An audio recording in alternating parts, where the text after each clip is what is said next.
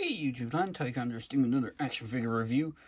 Today is something I've had for a while, so it's not exactly new. They have been, well, there's been a bit of kind of controversy over these figures because they were slated to be released and they got delayed, and then I think some got cancelled, and then there wasn't enough there wasn't enough of them made to fulfill orders and stuff like that. So what this is, if I bring in the box, it is the Planet Green Valley female body figure. Now these are the blanks. There was other versions of these figures that had painted applications, and I think they were called Girl of Power, Girl of War Girl, or something along those lines.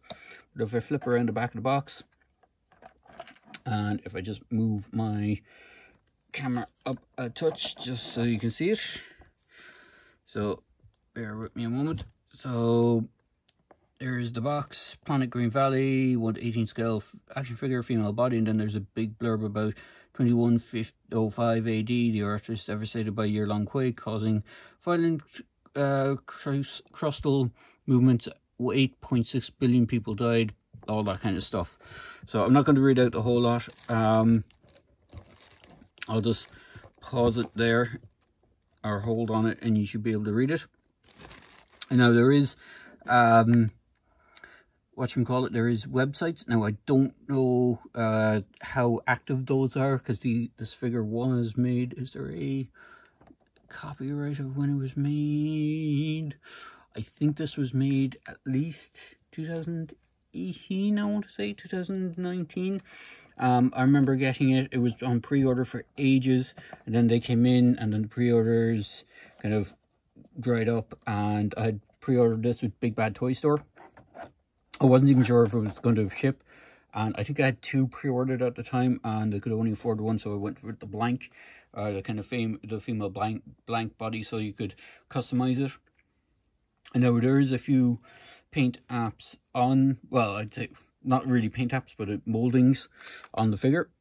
So if I bring the figure in, so I painted the head on this one. It's not the best paint job. So the way the head comes on this normally, if I just bring it to the camera, you see it's just plain skin tone color. There is a dumbbell peg in the neck, so you can see how the neck joint works. And it's a double joint, so there's a joint at the base of the head, and then it plugs into the body, into the neck itself. They do come with some paperwork. So for the first part, you get this: important, please read before posing the figure. Joints are tight and must be gently warmed before moving or turning to avoid damaging figure, which is something I generally say for a lot of figure lines like NECA and stuff like that. They heat up the joints before moving them, because they can break if they've been shipped. Like in the case for here in Ireland, if it's been shipped overseas, they've been in the bottom of a plane and they've been in cold temperatures, so when you do get them, sometimes there's atmospherics involved. So there is that. And then the other thing you have is, again, it says heat the joint before it is operated with pulling and inserting, or when it is too tight to rotate, otherwise the joint will be broken. For example, it can be soaked in hot water or gradually heated with a hairdryer and warm breeze. At the moment it's quite warm over here, so the heating issue isn't too much of a problem. Heating is needed in equipment installation, and then parts can be put into main body of model. So this gives you a rundown of how modular this figure is. So you can see it is designed so that the shoulders, arms, waist, all the kind of parts pop off, so that you can attach the different accessories that you get with this figure. All those accessories, as I said, are unpainted, so there is that. The only difference in paint moldings, or the plastic moldings, is with the skirt. All these tops that come included with the figure, so you got this kind of long, almost nurse's uniform style top, is in white kind of gummy, rubbery plastic. Same with this low crop top, and you have this kind of even shorter, I don't know what you'd call it, so like a short, I wouldn't say short sleeve because there's no sleeves, it's just like a different type of top. And then the one that's on her almost looks like a sports bra. So the figure does come without any of these attached. She does have a pair of, she does have a skirt. She does actually have pants. If I just pop the figure apart, bear with me a moment. So if I remove that, this is actually a separate piece, this underwear piece, which is when I put on the figure. And just pop her back into place. You can see it is removable. The top piece is removable. Skirt piece is the only piece that's molded in a different color to the white of the rest of the uniform. It's done in a blue. It's supposed to represent, I think, kind of the schoolgirl style skirts that they have in Japan, or the fantasy style schoolgirl skirt, I would imagine. Legs. These when she does come, she comes with the shoes unattached. She actually comes with bare feet, and these sock pieces, I swapped them out recently just to see how they fit. So if I just pop the foot back in, the foot goes into this peg and is articulated. Let's see if I can do the other one. And kind of bring her down to the base figure. Well, not totally down to the base figure, because if I did that, I might get a copyright strike or some sort of thing from YouTube for having naked figures. So the figure comes with these trigger finger hands attached in the box. It's an up and down hinge and an in and out hinge for the left hand.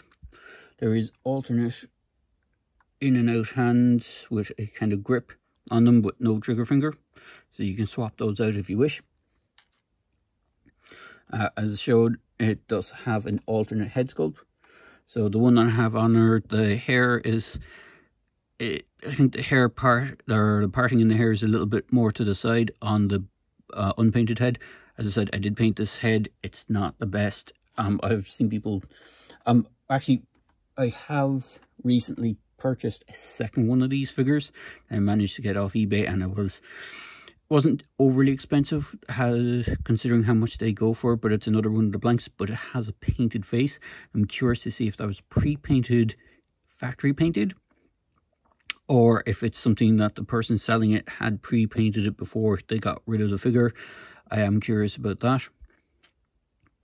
So articulation wise, these figures are fairly articulated. So the head is on a ball joint, is on that double ball joint, so it's base and neck and in the head. There is a ab crunch, so you get some waist rotation. There is a lower waist crunch. It doesn't really twist side to side because you're supposed to use the upper one. You have leg splits, can do that much. Can kick forward quite a bit. Not back too much because of the butt. You have a thigh swivel. You have dual jointed legs, so they can do pretty much 180. You have a hinge and rocker for the ankle. Single jointed elbow, and you have a rotation or hinge on the wrist. Now the wrist hinge actually has a kind of a click to it. So it has like a ratchet going on with it, and the shoulders are on ball joints, so they go up that much and can rotate all the way around. So you get quite a range of movement on these. So here is a standard G.I. Joe pistol or machine pistol. So you can wield that with no problem whatsoever. Now, unfortunately, as I said, these figures are seemingly hard to get. They do seem to be up on eBay, but the prices on eBay for even just the blank figures are fairly pricey. There is other figures in the line that have more militaristic style clothing with pouches, gear, all that kind of stuff. They still kind of harken back to the fantasy schoolgirl look with these skirts and stuff, but they kind of made them more militaristic, which it kind of reminds me of Battle Royale a bit, that kind of thing. So just to show the size of the figure, again, the old trusty tape measure. So it does stand just around 4 inches. And there is also peg holes on the bottom of the feet. Now the peg holes are quite small on these figures. So if you have the Fortnite figure stands like I'm using for the bases here, some of them have peg holes, but those are bigger than the actual or pegs on them. They're bigger than the holes on the bottom of the feet. They do stand quite well. Unfortunately, I keep knocking this one over. As I said, you can customize the clothing that comes with the figure to be different. You could probably paint it easily enough without it being too hard to paint. And for some size comparisons, bring in good old trusty Destro here. This is the 50th anniversary version of Destro as opposed to the retro version, which is the more recent one that was released. Here is one of the mercenaries from the Jurassic World line. Here is one of the Hiya Toys Predators. I think this is a boar, if I remember correctly. If you just get him to stand with his legs. These guys can be a bit tedious to get standing. So let me just see if I can get him standing. So he is a little bit smaller than one of those predators, which should be correct. And then for something that I recently reviewed, I'll bring in... Right, try not knocking everything over while trying to stand things up. Just get her to stand a little bit better.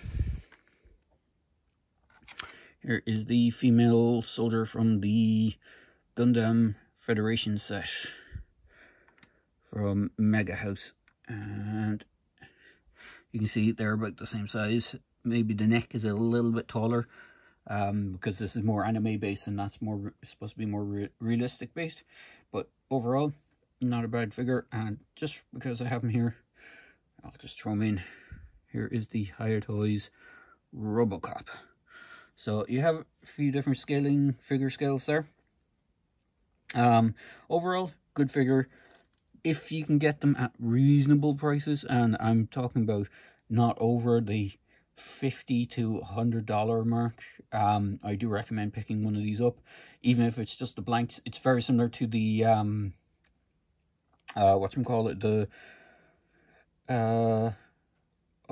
not the Marauder Task Force.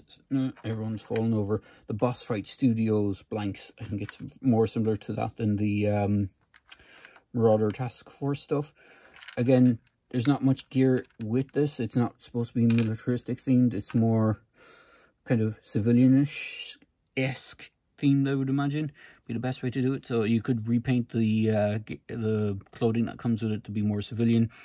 It is a shame that you don't get any kind of different style feet options or lower leg options. It would have been nice if you got like a boot style option that you could take out the lower legs, because if you look at the instructions, if I just bring them back in there again, you can see the legs are intended to be, you know, removable, that you can take out the lower leg and the upper thigh and stuff like that. It is tended to be kind of more customizable, so it would have been nice if they had included something like a boot cut or something, your leg with boots on it, so you had that alternate option. But overall, not a bad figure.